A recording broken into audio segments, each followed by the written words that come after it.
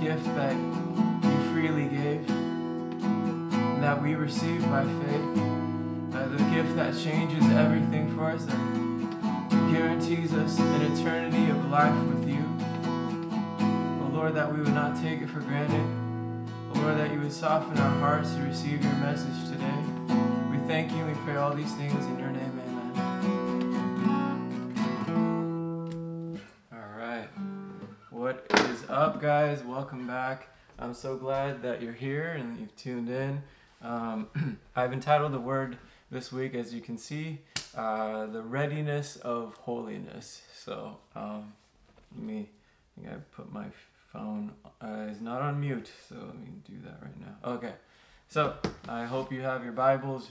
We're going to be looking at the book of Mark, chapter 13, 24 through 37. So the book of Mark 13, 24 through 37.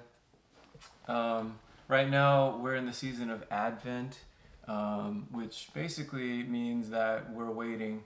And the reason why the waiting happens during Christmas season is because the Jews waited for their Messiah, and the birth of Christ was the fulfillment of their waiting season of Advent.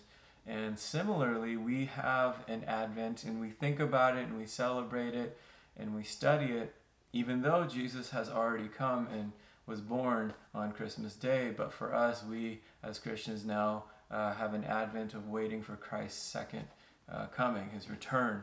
So I hope that you keep that in mind.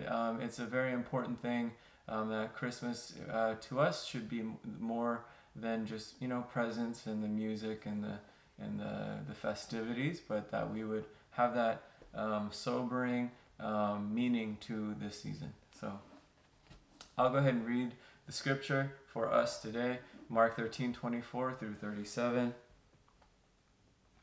But in those days following that distress, the sun will be darkened and the moon will not give its light.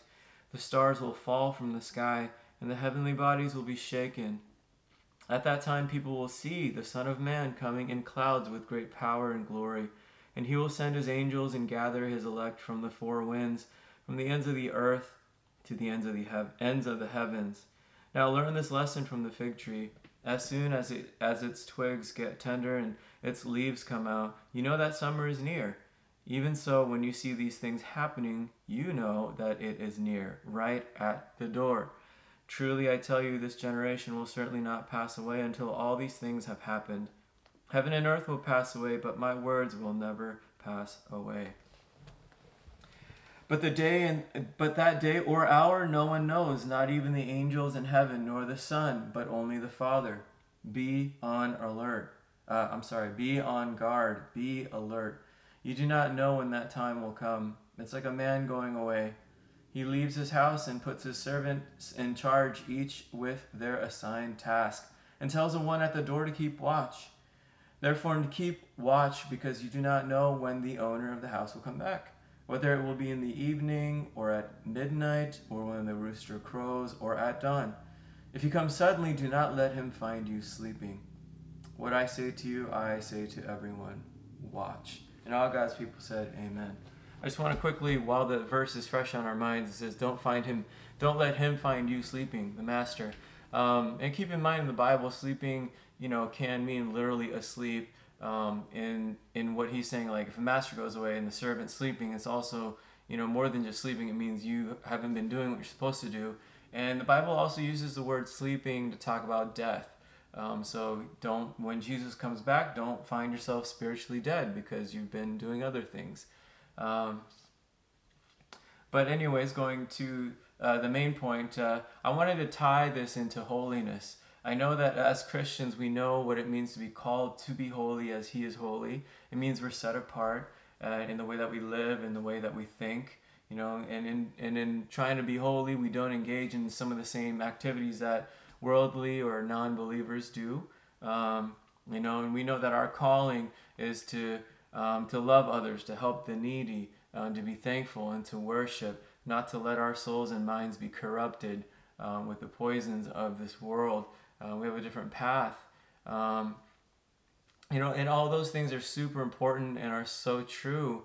But today we'll examine the aspect of holiness that I don't think is talked about as much, which is all of that, but also having this readiness of our hearts, this waiting type of holiness. So we'll explore that. And something about us Christians that sets us apart is the very fact of waiting. The world is not waiting for anything in terms of like they're not waiting for Jesus to come. They're maybe waiting for the end of their life, or maybe they're not. And they definitely do have a sense of waiting and readiness. Like, for example, when they might be waiting for the next hot item to be released, like it could be like the next colorway of a shoe, or I've been waiting for the M1 line of the Apple products. I don't think I'm going to buy it though, but I was kind of excited to see what it could offer. Some are waiting for the new 2021 basketball season. I think everyone's ready for the pandemic to be over. Others are waiting and kind of ready to make financial moves or real estate moves because they're ready to make some money. Athletes are often ready and working out and training, even though they're not playing, because they're ready to step up in case someone gets injured. There's also a readiness that we learn of in war. For example, in the Roman army, if you fall asleep at your post during your shift, you would be killed. Like, it was not you might be killed. Like, most of the time, if they've caught you sleeping on the job, you would be killed, because it was that serious. Because if you were sleeping and the enemy snuck up behind you and, I don't know, killed a general or something, or killed whoever it is you're guarding, or took some important intel away, that was a big mistake. Your job would be to watch and to alarm, be the alarm. But if you failed to do that, then you're useless. And so they would kill you. So it's a very important thing to do. And in our, U.S. military, there's a common saying that they use, which is hurry up and wait. So, for example, if a certain meeting or an exercise is scheduled to start at 9 a.m., they'd have you get there at 4 or 5 a.m. I don't know from experience, but I have a lot of brothers that have gone to the military, and they'll definitely be familiar with the term hurry up and wait. And I think that's because when you're in war, when you're in battle, you don't want to just show up like we still sleepy and like, oh, what are we doing? No, I'm here. No. You have to be ready all the time. And you have to be in the mode of like, okay, I've already been here. I'm already prepared. I'm already on guard for what's coming next. Otherwise, you can get killed. So there's this sense of urgency. And I think that's the type of language our passage uses. For example, in verse 33, it says, be on guard, be alert. You do not know when that time will come, when Jesus' return will come. And the word guard comes from the Greek word blepo, which means that you take what you see, or you perceive, and you turn it into action. So if you're on guard and you're in the army, like if you see like dust, forming and miles away, you might think, okay, I see and I perceive it, and I understand that to possibly be the enemy starting to march forward. I'm going to go turn that into action and alert my people so that we can be ready, so that we're not caught off guard. The word alert comes from the Greek word agroup, which means literally to stay awake or to remain vigilant and careful, to be attentive and not have any unnecessary time off. And those two words are related, but they're not the same. I think it's possible to be awake but not on guard, because you're awake but you can just see things and you're like, don't really care, don't really know.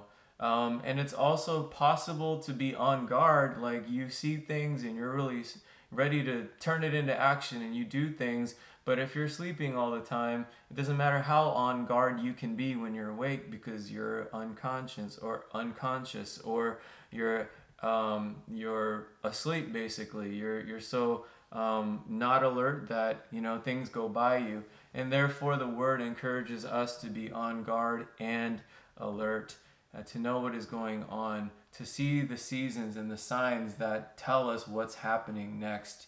And our passage reminds us when the stars fall out of the sky, when the sun doesn't shine anymore, and the moon changes its behavior, that Christ is near at the door. Verse 36 says, if he comes suddenly, do not let him find you sleeping, which means to be spiritually awake and on guard, and to be able to put God's word into action. And I want to ask you, what are the things that can make you or me spiritually asleep? And I guess another way of asking that is, what are the things that keep you from living a life as a Christ-loving Christ follower? What steals your time for prayer? What distracts your interest for the Bible and to knowing Scripture? What causes your heart to be compromised and to stumble? What influences have replaced the Holy Spirit as the one who leads you? And if you're able to answer some of those things and real things pop up, perhaps the first couple of things, I know your knee-jerk reaction might be to be like, no. Or to be defensive and be like, no, I didn't just think that. But whatever just popped into your mind, those are real things. And those are the things that the Bible is really challenging you to set aside, to deal with. Because if those things put you to sleep, then what will happen when Christ comes and you're not ready, or you're spiritually dead and you don't care? It's a scary thought. And so this message today is a very kind of like wake up type of message. And again, we know about love. We know about staying away from sin and keeping our bodies, our temples holy. But the question is, how can this readiness and alertness that the Bible calls us and warns us to have, how can these commands bring a fresh dimension to our understanding of holiness? So when the Bible says be holy, I think it also means be holy in the sense that you're also waiting for Christ's return, and how that really inspires you to be on guard and to be alert. There's a guy named E.J. Gaines. He's like an executive for a gospel like a record label, and he's also a very godly man who had some cool thoughts on the return of Christ that I really wanted to share with you. It's on Instagram. You can follow him, E.J. Gaines. But this is what he said. I'm not sure that I really believe that Jesus could come back today. If I did, I would live a bit differently for the next several hours. The Bible says that no one knows the day or the hour of his return. If I'm honest, when I read that verse, I silently add on, but it probably won't be today. I do it subconsciously and without any kind of biblical basis whatsoever, and that is a problem, because it undermines the way in which God wants me to spend my energy today. I think we hedge our bets and try to balance life in a way that we have decided is necessary. We can't really live our lives as if Jesus is coming back at 5 p.m. today, because we have deadlines on Friday. We have things to schedule at the end of the month. We need groceries for the week. It's a tough balance we find ourselves in. How do we meal prep for the whole week while still believing, even hoping that Christ is coming back before Tuesday? How do we plan next year's vacation or mission trip while still hoping in our hearts that Jesus returns before we see another summer? For one, we need God's grace to live in that tension, but also we must hold life loosely. Plan, but don't make plans into idols. Expect, but don't cling to expectations. And above everything, hope most for Christ's return while thanking him for the great mystery of it. If we embrace it, the mystery of Christ's return compels us to spend all day giving generously, forgiving quickly, and cherishing what matters most. If he delays his coming, the day won't have been spent in vain, and we'll get to do it again tomorrow. I think that's what he's wanting from us each day, to live in the mystery, to hold life loosely, and to spend every hour loving lavishly and living as Christ did. Man, what a wonderful set of thoughts. I couldn't have put it better myself. And I love how he says that living in that tension, because I think those are all things that we have thought, so what do you want me to do? Literally live like Jesus coming back tonight?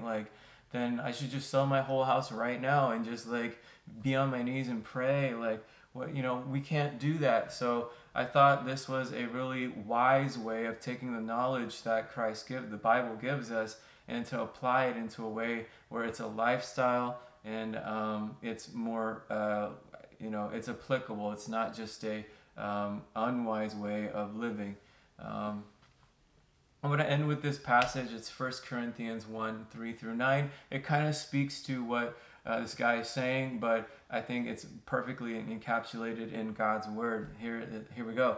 I always thank my God for you because of his grace given you in Christ Jesus. For in him you have been enriched in every way, with all kinds of speech and with all knowledge, God thus confirming our testimony about Christ among you. Therefore you do not lack any spiritual gifts, as you eagerly wait for our Lord Jesus Christ to be revealed. He will also keep you firm to the end, so that you will be blameless on the day of our Lord Jesus Christ. God is faithful, who has called you into fellowship with his Son, Jesus Christ our Lord. I think this passage right here just provides so much detail as to how we should live our lives in that readiness of holiness. And I want to focus on the word blameless. It means that we are to be above reproach. It has some legal background in it. It means if someone were to thoroughly scrutinize your behavior, that you are not convictable. Like, there's no offense to convict you of. So basically, you're above your actions are so perfect that you're above the law. Like, the law can't get you. And while it is true that only the blood of Christ can really make us stand before God blameless and righteous, because on our own we don't have that innocence, but the other version of this word, the other dimension of this word blameless, is used in 1 Timothy 3:10, as Paul is explaining to Timothy one of the requirements for a deacon is to be blameless. So it's not just this perfection that it's talking about, to literally not have any blame, but a way of living that is above reproach as much as possible. So as it is Christ who saves us by justifying us and dying for all of our sins, it is also Christ whose impact on our lives allows us and empowers us and strengthens us to live in a blameless way. And that is something that we do each day as if it is our last, through having fellowship with Christ. Another, I think, key that unlocks this calling to have a readiness of our holiness is to have fellowship with Christ, which is what it means is to participate in what God calls us to do. It means to act. It means to have an intimate community with Christ and other believers. And so constantly engaging in the life that God has called us to, instead of doing other things which makes us fall asleep, to be distracted, to be drunk, to be high, on what it might not be drugs for you. It might be something else. I'm not going to, I don't see you guys, so I don't know, but surely the Holy Spirit is convicting you in your heart, whatever that may be, that you would set it aside and not leave it empty, but to actively participate in this fellowship with Christ, which is to also do it with other believers. So that is my word for today for you guys. That is the word for us, to have the readiness in our holiness. So let's go ahead and pray. We'll close. Heavenly Father, God, as we are waiting Christmas time to come around, God, may our hearts be filled with the eagerness for your return, to not hold this life so tightly, to make idols out of people or things or expectations or our own plans or goals, oh Lord, but to live as we should, but to know that you are returning, to do the work that you've assigned us as your servants, God, to remain steadfast in them, whether it is to serve in church or in Bible study, whatever capacity, Father, to continue to learn, continue to pray, and continue to be in fellowship with you. And by your strength, God, that the testimony of who you are would be made true by the strengthening and the empowering that you do for us, in us. Lord, we thank you. We pray all these things in your name. Amen. All right, guys. Thanks for tuning in. I hope you have had a wonderful Thanksgiving week. And as we look forward to Christmas, I hope that you have the right things on your mind as we await Christ's return. I'll catch you guys next week. Bye-bye.